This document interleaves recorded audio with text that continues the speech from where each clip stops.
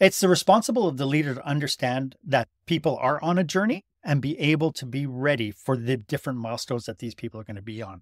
Because, ultimately, the last thing we want is people wallowing in that pit of the tainted.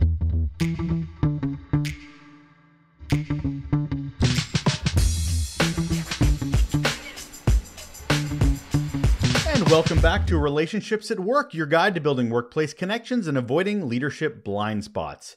Welcome to episode 198. I know I never mark the occasion for every episode, but we are so close to episode 200. I couldn't not slip in there and go, hey, we're getting there, but we're not there yet. I'm Russel Lolacher. I'm your host. I'm a communications and leadership expert with a couple of decades of experience and a whole heap of curiosity on how we can make the workplace better. If you're a leader trying to understand and improve your impact on work culture and the employee experience, well, you are in the right place. Did you notice my excitement? It's because we're getting close to the milestone. But taking a breath. That's for another time. That is coming up next week. But for now, I want to focus on relationships. Hey, it's the name of the damn show. Our show is about relationships. Relationships leaders have with their employees, their teams, themselves, and of course, the impacts they can have, good and bad, through that leadership and influence. One of the most impactful things that I think leaders can do is to recognize that those they are responsible for are on a journey. They are on an employee journey. I know we all are, but this is about a journey that we as leaders need to be on, need to be a part of with their employee. We're responsible for these people, these teams, these organizations. We need to be part of it. When we talk about relationships, know that it's not a relationship that's transactional. It can't be. Or we're not really talking about a relationship here. It can't be about what can you do for me. Recognizing the employee journey, being a part of the employee journey is huge.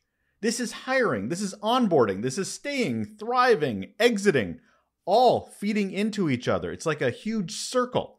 It's all connected. Hell, I created free templates that you can actually download off our website to engage with others in their employee journeys. Anyway, go download them. I'll be here. Imagine how much value we would have as leaders if we understood the impacts we have now, today, tomorrow, next week, and that they will carry on and help employees grow and thrive if we do it well. My guest today wants to help us better accept and lean into that. I couldn't agree more. And he's going to highlight how. Hold on. And on the show today, we have Marc Haine, and here is why he is awesome. He's a customer and employee strategist, keynote speaker, and author of Lights, Camera, Action, using the lessons of live theater to drive ownership, increase engagement, and provide a superior customer service. He comes with 35 years of experience in leadership in the hospitality and retail industries, the service industry, but then again, aren't technically all industries, the service industry. Hello, Marc. Welcome to the show. Hello, and thank you for such a great introduction. You said 35 years, and I just realized, oh my God, I'm getting so old. Oh, I don't do that anymore. Like I with my bios, I'm like, I'm going to stick to 20 because I know it's creeping up more than that, way more than that. I'm like, nope, I'm going to stick. It's 20 still sounds okay. I've decided I'm changing it now. 20 plus years. The plus is a lot of heavy lifting, but let it do its job. So I'm excited to talk about leadership journeys today and how leaders need to be much more involved in their team's journeys. We'll get to that. But I have to ask you, Marc, the question that I ask all of my guests, which is, what is your best or worst employee experience? I will go with the worst. Ooh, go. 17 years old. I'm in McDonald's. So keep in mind, I'm dating myself, circa 1979. Okay. And to get a job, you had to compete with everybody else around you because unemployment was at an all-time high. If you got hired, you were so lucky. But that gave permission to all the leaders to use and abuse you in so many different ways. And so my worst employee experience was having a boss who thought nothing of degrading you in front of the whole team, yelling, screaming, cursing, calling you names, And there was zippo you could do about it because the only alternative you had was to quit your job and not have a job. So I grew up in the service industry as much like you did. And it was so interesting. I was more the early 90s, was really where it hit me. But the feeling was very similar in the sense of you are replaceable. You're lucky to even be here. And your bosses are not that much older than you. They're in their 20s. And even if you're a fresh, faced kid, it's not like they got tons of leadership training to be in their position either. So it's almost like this power trip. This is how they get to audition for adulthood, is leadership at like fast food or restaurants at that time. And it's almost like because the leaders were so young and getting promoted at such an early age, like I literally went from 17 to 19, I got promoted into a management position. But with zero training, it became a rite of passage. I got abused when I was a crew member or when I was at the beginning stages within the company. So now that I'm a supervisor, I get to abuse. And it's like a really bad sorority mindset of hazing people and rites of passage. And thankfully, knock on wood, for the most part, I hope those are gone. Well, you make a really good point in the sense that I immediately thought the hurt people of the idea of that, the therapy side of things. But also it's that, to your point, rite of passage. Well, I had to go through this. So why should you get off not having to go through that? Because my bosses respect me more because of what I had to go through. So you need to go through that too to get their respect. Just this cycle of abuse that thankfully we're going to fix in this one episode of a podcast, Mark. So we'll fix everything. We'll save the world. Exactly. In 60 minutes or less. So we're going to talk about leadership and their relationship to employee journeys. Now, a big piece of my show is definition, because I hate that we talk about things we never actually define what we talk about. Diversity, leadership, those are some of my biggest pet peeves. So let's start by defining, in your words, what is even an employee journey? So it's interesting because let me put it to you this way. Would you talk to a 5-year employee the same way you would talk to an employee walking through the doors on day one? Would you talk to them the same way?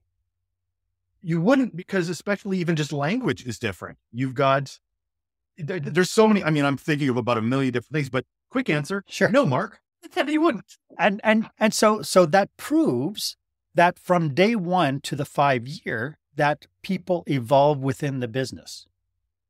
Now, wouldn't it be great if you could map what that evolution looks like through somebody coming on board? And so in chapter 18 of my book, I talk about this idea of a employee journey defining concrete milestones that every person will reach within an organization.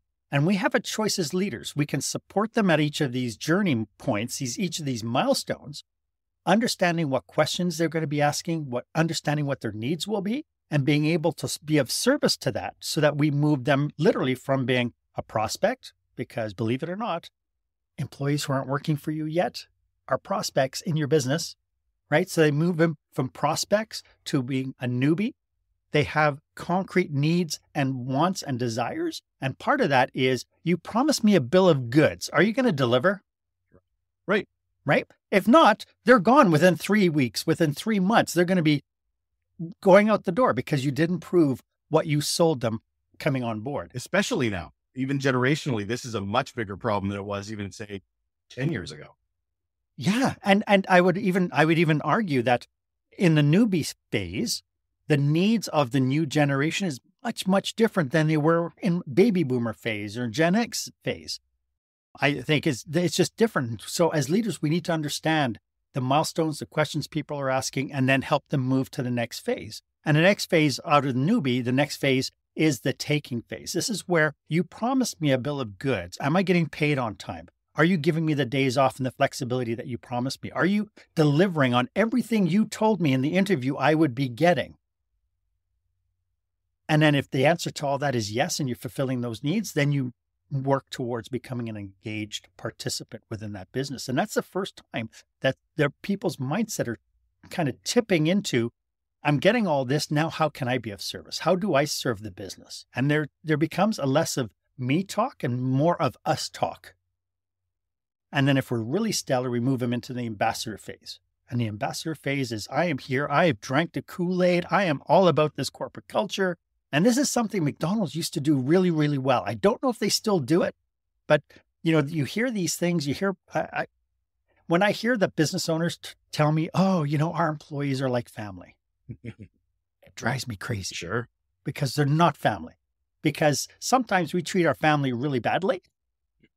And at the very least, we would never fire a family member or terminate a family member. So I like to talk about community, about building community, rather than talking about whether or not we have everybody here is family. So getting people into this, becoming an ambassador, this trusted person within your business, this is where they are all about you. They're the ones going out on the streets, talking to the friends, saying, what a great place this is to work. Unfortunately, the majority of people, and according to Gallup, 77% of employees right now in the workforce are disengaged. They're in what I call the pit of the tainted. And that's where the danger comes in. Is there a phase, just to wrap that up, is there a phase beyond ambassadorship, or is there a legacy piece to that? Or what is beyond that? It's interesting that you asked that, because that's something I've been talking with leaders about, because we know in customer service, we have what we call aftercare. Right. I'm a big proponent as leaders. We also have aftercare.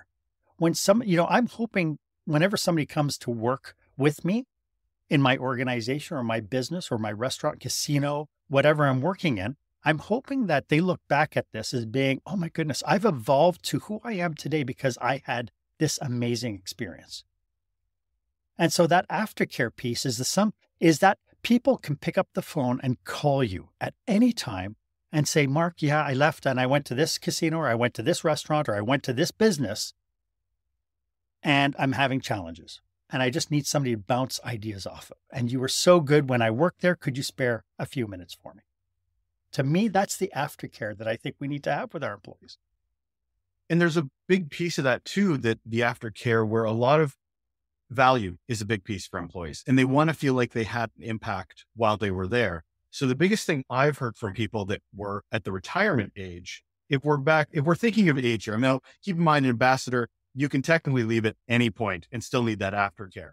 But there is that later part in their careers where they want to feel like they're handing off something, that what they did matters, and the next phase will take on what they did and take the baton and move along. They want to feel that confidence that what they did was not for naught when they walk out the door. So can aftercare help with that? Yeah, so that is within the definition of the ambassador, because the ambassador is all about, it's all about contributing to the whole. So these people become really great team leaders.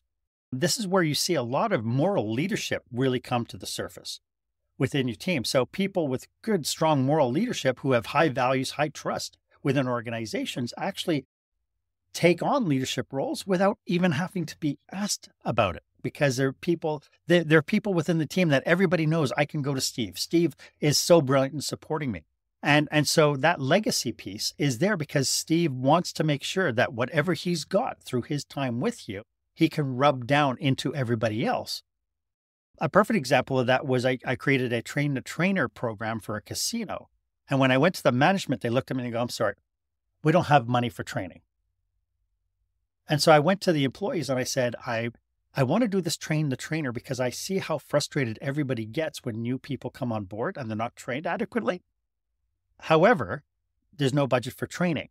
And when I suggested that we do this on our own time, I had 8 people show up. I said I had room for 12. 8 people show up going, I don't know about this. Well, we'll see what it's about. And by the time the first session was done, I had 8 more people coming to me going, oh, Mark, I heard it was so great. Can I please be included? Of course. And it's like, I'm sorry, I only have room for 12. That's it. Right. And to this day, that effect on that organization has been long lasting now 12 years after I've done that. But that goes to show that employees are starving for good leadership. Like, Yes. I mean, it's great that they became so popular, but the beginning of that was literally, our people are not important enough to invest in. That is the story that they were telling you. Because you have the CFO sitting in another office telling everybody that employees are an expense. A cost. Whereas I like to think of it that we invest in our employees. Right. So you've talked about the employee journey as this, and I love the stop, start, here, change, fix, milestones as we go through this. Where is the leadership role in this?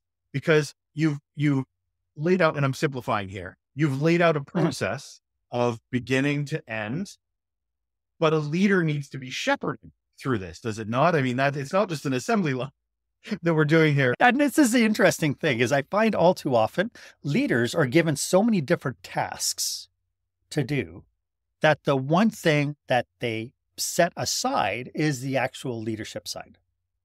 They become the department manager. I got to fill out these reports. I got to do this. I got to attend all these meetings. But then they set aside the leadership side. Now, imagine for a second if you turned managers into coaches. Right. So if you think about any business coach that you've ever had, any performance coach you've ever had, whatever, imagine for a second that that becomes the primary role of every manager within an organization.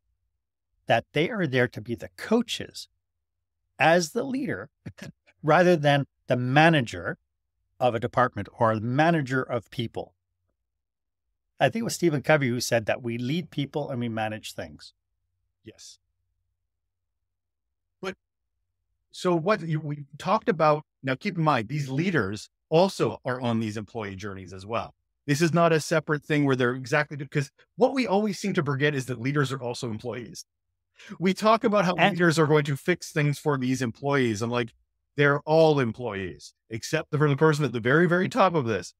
So I see the journey, but I also know leaders are already part of the journey. For good or for bad, they already are part of the journey within that. So why are most organizations not looking at it like a journey and more looking at it as if we only get our onboarding right? Exit interviews? Yeah, I guess we should start doing those. Like, it's just this piecemeal checkbox exercise approach as to your point, this more of a holistic conversation. What is the challenge?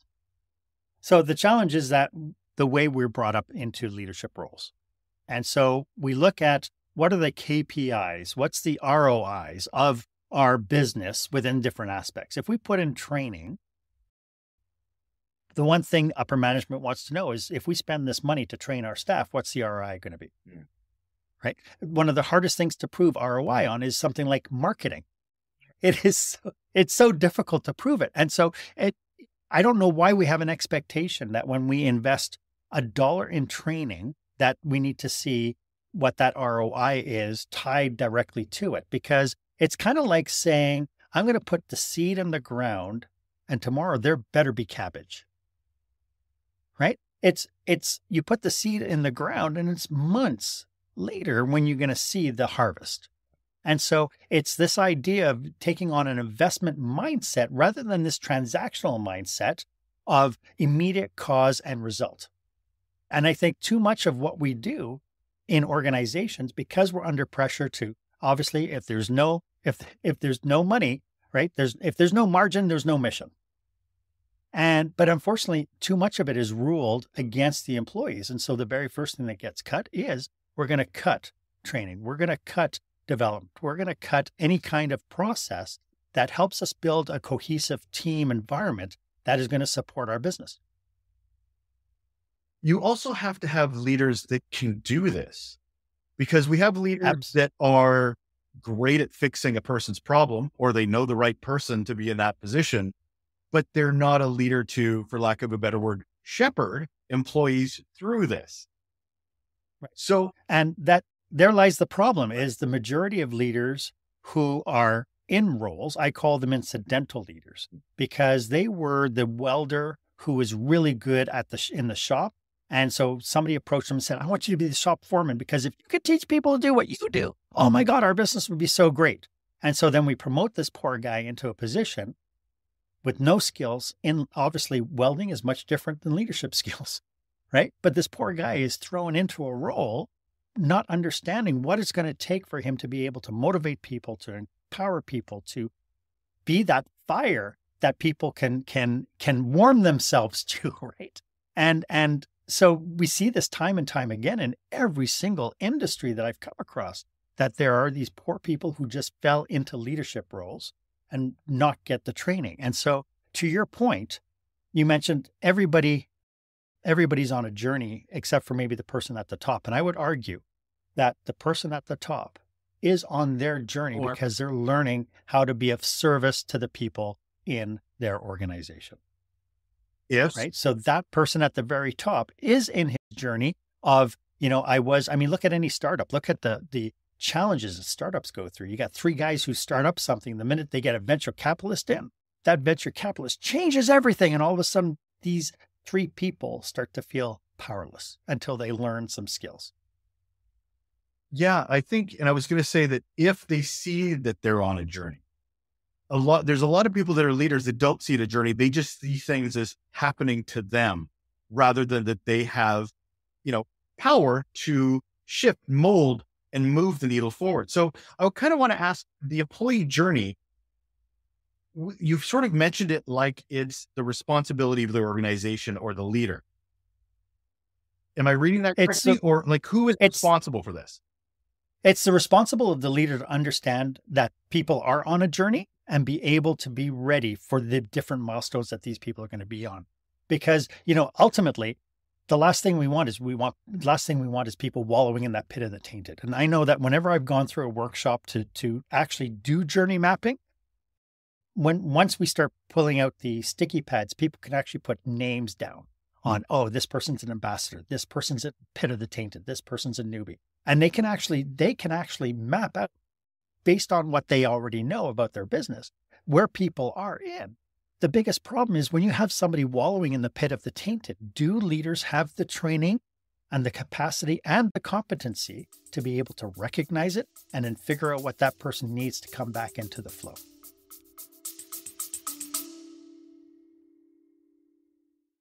Hey, if you're enjoying the insights from our guests, you'll love our Raw Notes newsletter. It's packed with guest takeaways, the resources that inspire them, and my own tips on how we as leaders can be better humans for the humans that we're responsible for. Go to relationshipsatworkshow.com and subscribe now and help the workplace be more human. And I want to take that a step further into the diversity area because every leader is not the same. Every leader has different experience and different skill sets. But also when you bring in diversity into this, we've got people with different cultural backgrounds. We've got different people that have different definitions of leadership. We've got how does that factor into that leadership employee journey relationship? Well, when you know that everybody's on a journey, nobody's going to run the journey the same way. So for instance, I mentioned that as soon as somebody becomes a new person on the team, they go through a newbie phase and then go into a taking phase. I've seen the taking phase go months and months and months because these people came from maybe a background that they didn't have a lot. And so now when I'm working, I want to grab everything I possibly can. And it's going to take them a long time to get over this taking phase before they become an engaged participant in the business. Somebody else in a different culture or even a different background will come in. They'll go to a newbie, they'll hop over the taking phase to going, oh my goodness, I want to be a part of this here. And they become an engaged participant much, much faster. And so for the leaders to be able to go through again, being the coach to the team is understanding who are the personalities I have that I'm responsible for and where are they in their journey? And what do I need to do to keep moving them forward? And what test can I have to make absolutely sure they're not sitting in the pit of the tainted? And that speaks to my next question, which is consistency. You talk about what can we do? The journey's a long one, or it could be short. I mean, generally, let's look at a journey like it's a long journey, ideally. Yes. For the leader to be a consistent presence in that shepherding of that employee journey, what do they need to be doing? Because again, I'm trying to measure between a checkbox exercise versus actual intent, leadership intent and effort.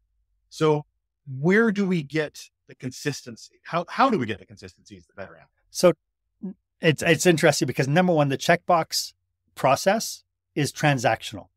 Right. What we're talking about is relational. Right. And so one of the things that I highly endorse is that we stop onboarding our employees. We have to stop onboarding employees completely. Stop onboard. We need to be forever boarding.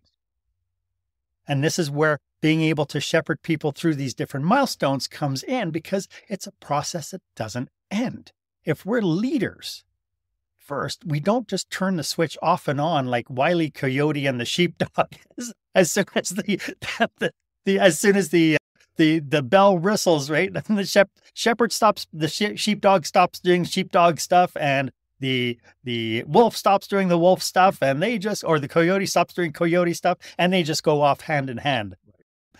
We have to get out of this mindset that everything we do as managers is transactional, because it's not that anymore. Transactional does not work with Gen X's, Gen Y's, Gen Z's, and of course the new generation that's going to tipping on the doorstep right now, which is the alpha generation. It's tipping in, and transactional is not going to work. Is it a blanket statement though? And I ask this because leadership styles, there can't be just one. Any leader has to have leadership styles like it's a Swiss Army knife, because everybody needs to be led differently. And the only reason, and don't get me wrong, I completely agree with you on the transactional, but there are people that want to look at work as a transaction. They want to come in, they want a checkbox, they want to go home. Here, we're just here for a paycheck. Those people still exist. So I don't want to completely abandon the transactional, because there are some people, that's all they want out of work. That's all they'll ever want out of work. And that's okay too. It is okay. It is absolutely okay. But when I talk about transactional, I talk about, did we fill out the annual evaluation for Donna? Yes. Check. Yeah. Did we sit and review it with Donna? Check. That's what I mean by the checklist, by being transactional, because even the people who like having transactional relationships, that they're not going to join the softball team. They're not going to join the lotto pool. They're in there to do their work, but we still have a relationship with those people. And so that's really, from a leadership perspective, yes, as a leader, I know the different personality types on my team. In fact, everybody on the team is different. And I didn't realize this until I started working in a hotel. And I was director of food and beverage at a casino before that. And then I took over as general manager. And then when I went to the housekeeping staff, they said, "Oh, we got a big banquet coming up. Can you help?" And they said, "Well, we'll help, but only as long as I don't have to serve people." And I came to a realization that personalities that work really well customer facing don't do well with the same tasks as somebody who's super introverted, who likes task-based duties. They love the repetition of being able to go into a room doing the same thing, and right? They shine at that. And so different people have different needs. But as a coach, I can recognize those differences. I can recognize the diversity on a team and understand what each person needs, because I am, first and foremost, I am their coach. How do we handle disruption in this journey? As a leader, disruption's happening. And I don't mean change necessarily, but I mean things like a reorg or firing or promotion, because you're not directly involved with your employees as they go into these next. But as this is a relationship, hey, it's the name of the podcast. What's the relationship piece of this that needs to be reinforced? It becomes a really interesting dilemma, because what happens when I'm doing a relationship with, let's say, a food and beverage server, and the relationship works in a certain way, because I know that her role is that she's a fabulous person with the guests and so on. When I decide that she should become a leader, it was interesting, because when I approached her, this one particular server, to become a leader of the department, she looked at me, she goes, "But I can't be a manager." And I said, "Well, why not?" She goes, "Because I don't know the paperwork." And I thought, isn't that interesting? I had all these different definitions of what would make this person an outstanding leader. But in her mind, what made a manager versus an employee was the fact that they knew how to do paperwork. And so being able to bring her on board, and we're promoting people into a role. We owe them the training and the coaching that they're required to help them be successful. If not, it's for naught. And we just absolutely kill our corporate culture. And I never understood. We talk about relationships and we talk about, even when we say the horribleness of we're a family, but the minute something changes, like a reorg, like a firing, like a promotion, suddenly they're out of sight, out of mind, don't even know you exist anymore. I'm like, and that's where the aftercare comes in. Like, but if it's a relationship, where's the relationship? But what's interesting is, like, I've had situations where I had to terminate a young man because he could not be on time. He became inconsistent and he would show up, and we're not talking, it started off as 5 minutes here and 3 minutes here, but then went to a half. And by the time it was all said and done, I took him through coaching and progressive discipline with an understanding each and every time. Do you understand the expectation? Can you meet the expectation? Is there anything in your way to be able to meet that expectation? And because we had the deal going, at some point I had to turn around and I had to say, it's not going to work. We're tried so many times. We've gone through the steps. We've tried it so many times. But the one thing I was able to figure out was what he was passionate about. And I knew that he was he loved playing guitar. And because of that, I was able to call out to a couple of music stores that I knew in the area and say, do you need anybody? Because I think I have somebody who's really passionate about music. He's not passionate about doing what he's doing for me. Would you be able to give him an interview? Would you be able to screen him and see if he might be a good fit for you? And so when I sat down to say, as much as we've tried to do this, we know it's not going to fit, but you know what? I might have an opportunity for you. And here's what I got lined up. And because of that, to this day, he still hits me up on Facebook going, Mark, you were the kindest person to be able to do something like that, as opposed to just shutting the door in my face and leaving me be. And I wish more leadership, organizations, culture would stop doing lip service to the relationship conversation and actually treat it like one. I know friends of mine who I worked with, and then I moved on to another job, and they almost felt like they were imposing if they reached out to me because we didn't have that direct. I'm like, no, your success is still important to me. Even if we do not meet on a regular basis, or I have no influence 9 to 5, I can help you in any way you ever need. I want you to be successful. And yet I was so amazed that they were like, oh, that's not the norm. That's weird. I'm like, then let's stop talking about relationships if we're not going to be honest about what we're talking about. Yes. And again, if we look at it from the sense of we're creating community. So within our community, so within your management team, you have a community. Within the departments, you have community. Within each shift, you have community. And if we start looking at it in kind of under that lens, it changes how we treat everything. Because when we're in a community, when we're part of something, then we're looking at each of these communities and saying, I'm a part of this community in this business, as well as this one and this one. I'm part of the management team, but I'm also part of this department and I'm part of this shift. And because of that, I am serving my community. Completely agree. And we just had our Stanley Cup, the time of this recording, where we just lost the Stanley Cup in Edmonton and everybody's so sad. But really, when you look at it, look at the team that was there. Look at the team as a whole. That is a community. When people said, it was so amazing to see everybody come out in Edmonton, because all of a sudden politics didn't matter. Differences didn't matter. Everybody was a community in downtown Edmonton watching the game on the big screens and sharing. They had a shared experience. And that's the thing with community, is you look at, how do I provide shared experiences in each of these communities to be able to reinforce that somebody is a part of something. It's funny that you link it to sports, because that's actually another metaphor I've heard that I like when it comes, instead of family, that it's a sports team.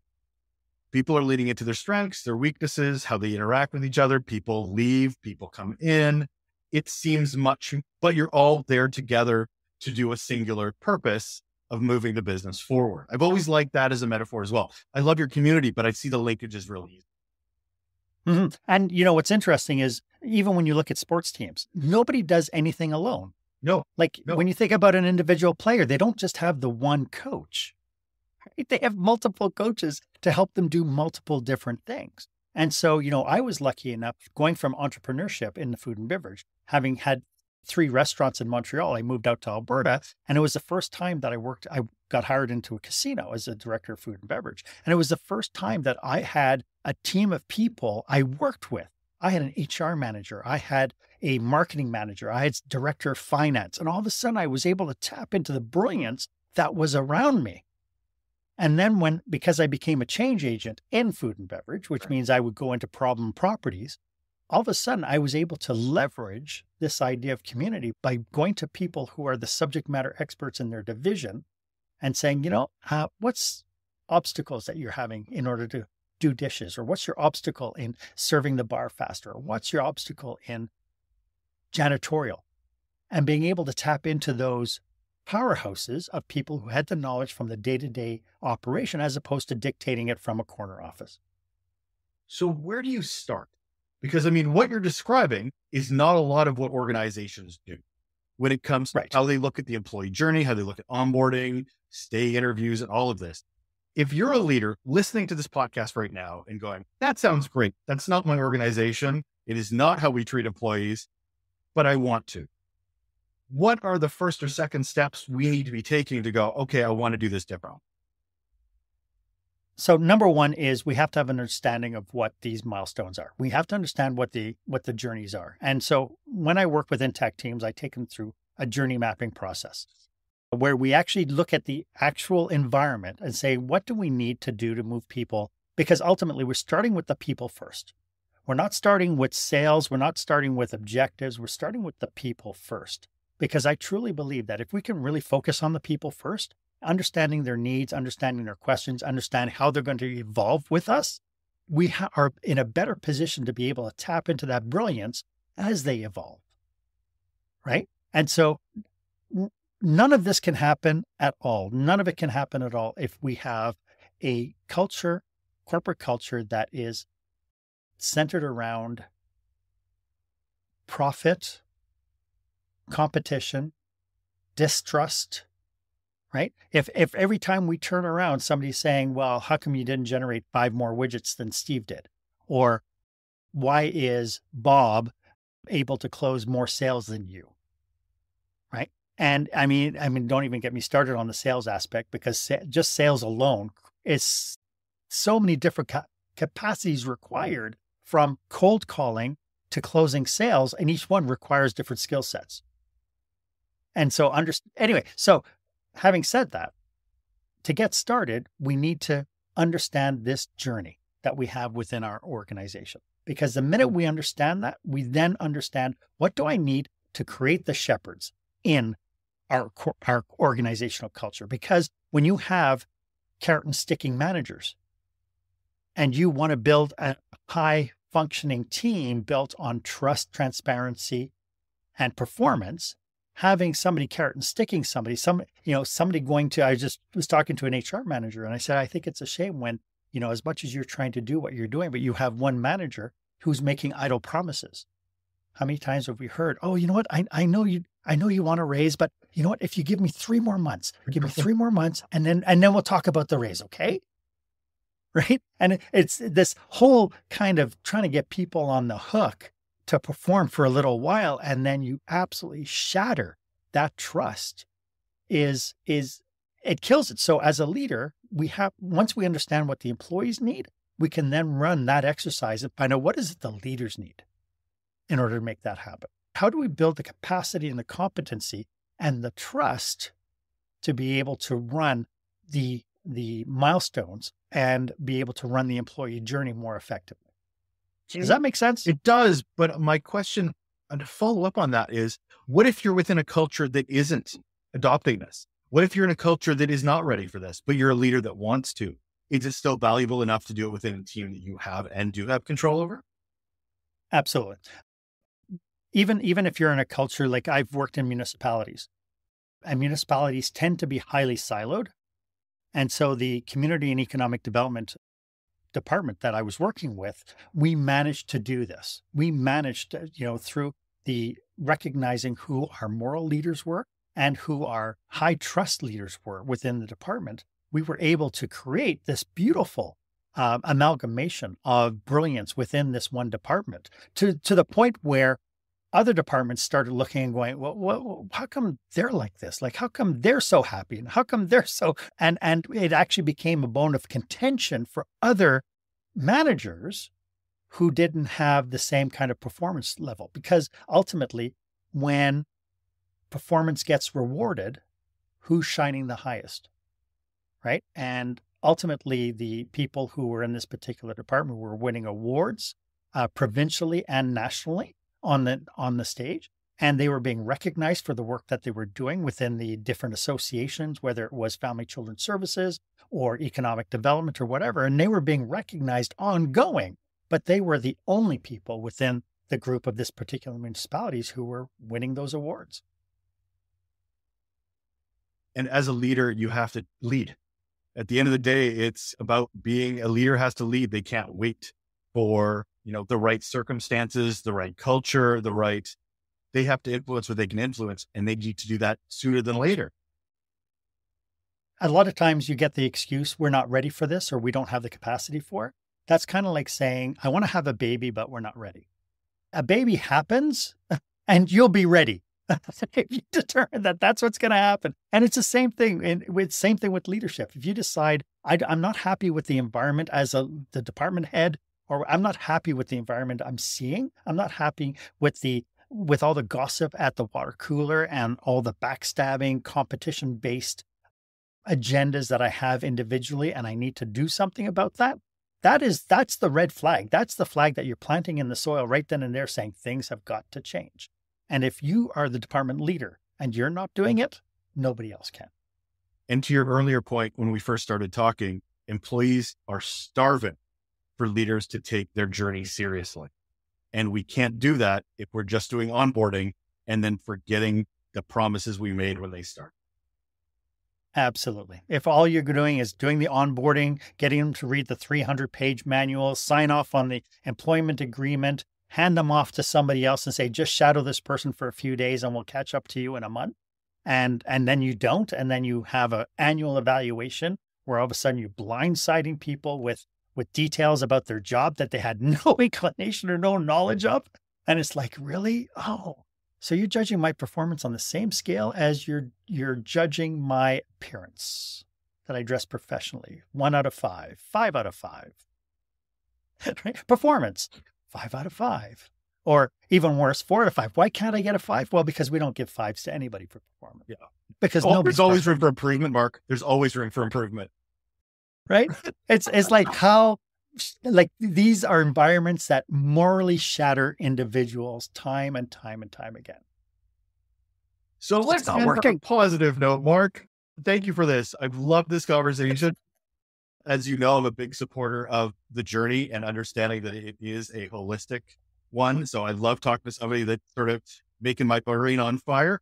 But I want to finish up with the one question I do ask, which is, what's one simple action, Mark, people can do right now to improve their relationships at work? To do right now is say hello to your employees. Make eye contact, stop, walk the floor, care about your people. I went through a whole big unionization of an organization of a casino because people felt that the management was so different from the employees. And when you looked at the habit of this particular manager, he walked in, went up the escalator, went to his office, didn't say boo to anybody. And at the very least, you're surrounded. If you own a business or you're kind of the CEO of something, you have managers at different levels. Find a way to bleed in information to you so that when you walk the floor, you can turn around and you can say, "Don, congratulations. So when are you due?" As opposed to, "Oh my God, we're going to have to replace Donna in a couple of months because now we have somebody on maternity leave." Okay? Make eye contact, stop, and actually listen to your people. Number 1. That is Marc Haine. He is a customer and employee strategist, keynote speaker, and author of the pretty fantastic book, Lights, Camera, Action, using the lessons of live theater to drive ownership, increase engagement, and provide a superior customer service. Thanks so much for being here, Mark. It's been wonderful. Thanks for having me. That's it. That's all. That is another episode of Relationships at Work, your guide to building workplace connection and avoiding leadership blind spots. I'm Russell. Hope you enjoyed this episode with Marc Haine and that he really helped highlight the importance of joining that journey, leaders lead. And being part of that involves movement and followership and going through a journey. So how can we show up at work and not be a part of the journey for those that we're responsible for? It has to happen if we really want to be great leaders, but it's something we're learning about all the time. So thank you so much for joining us and learning and prioritizing learning in your development. That's what we're here for. That's what we're here to help with. So thank you so much. And I look forward to talking to you again. Take care.